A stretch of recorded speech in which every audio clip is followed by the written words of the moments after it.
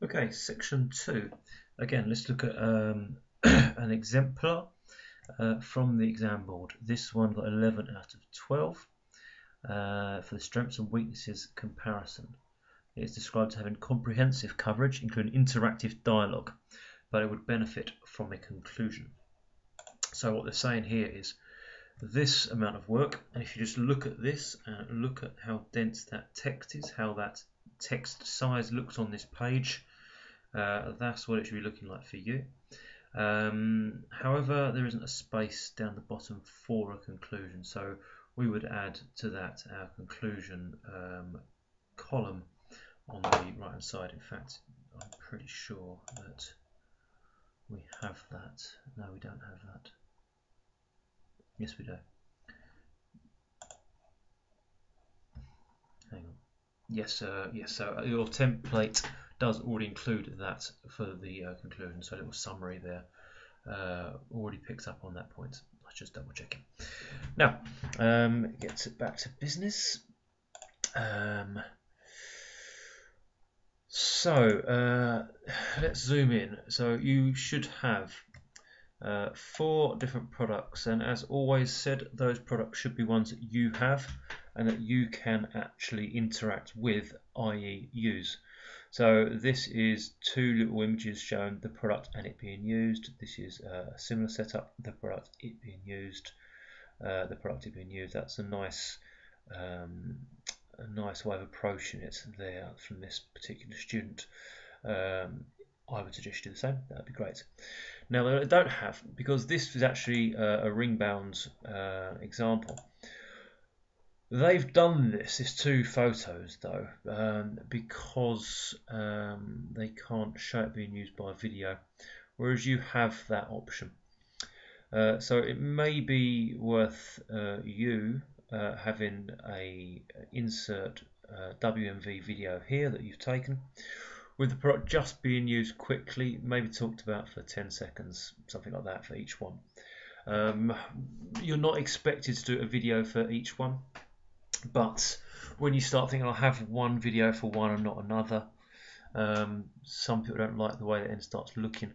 There's nothing to say you can't have photos for some and a video for others, so I can't give you a fast recommendation.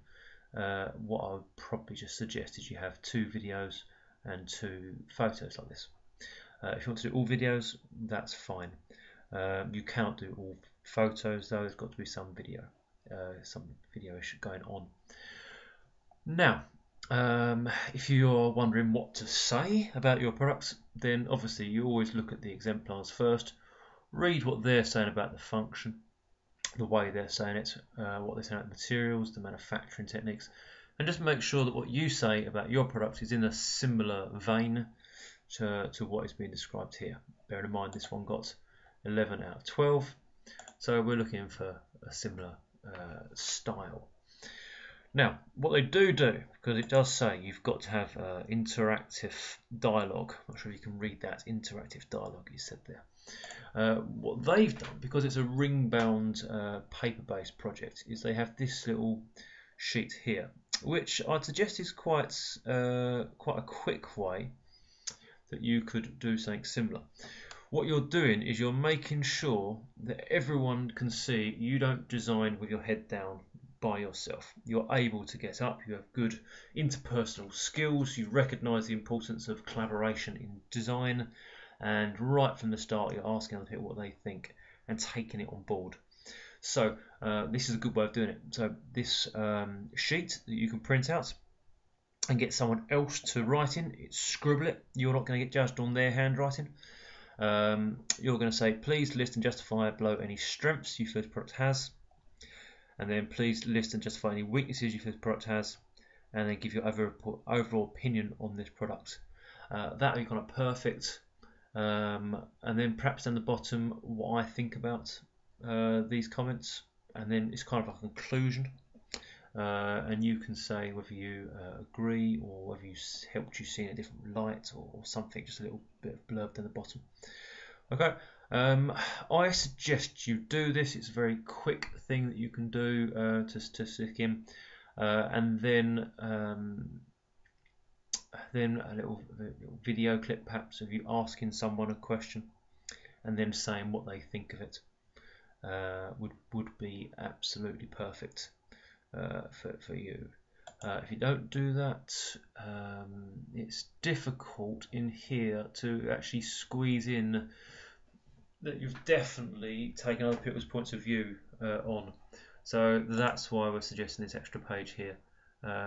In all seriousness, I think this is 20 minutes work.